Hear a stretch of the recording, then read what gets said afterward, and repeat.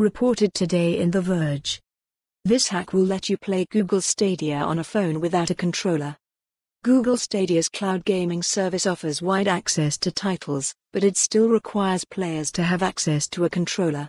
Rather than using the traditional Stadia controller, however, Reddit user SmashShock created a workaround that enables touch gaming on an Android phone, no additional app required. Android Central spotted the subreddit thread, which popped up over the weekend. TouchStadia adds a controller directly to your phone screen, essentially turning any game into a touch-based experience.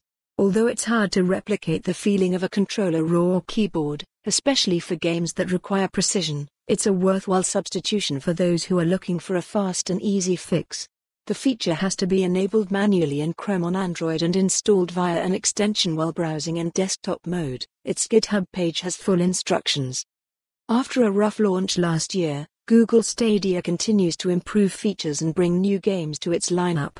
Last week, it announced that 4 Steam World titles would be added to its library this year. For more on this story, visit the news article link.